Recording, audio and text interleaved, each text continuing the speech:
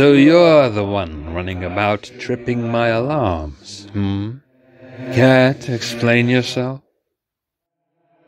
That thing is finally making its move, I had thought it would come personally, but the Lord Regent must see me as a mere agent's workload.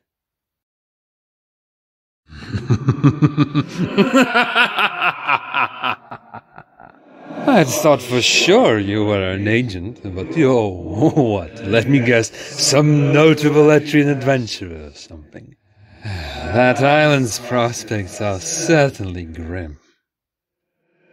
There's no real point in explaining further, as this is the end of the line.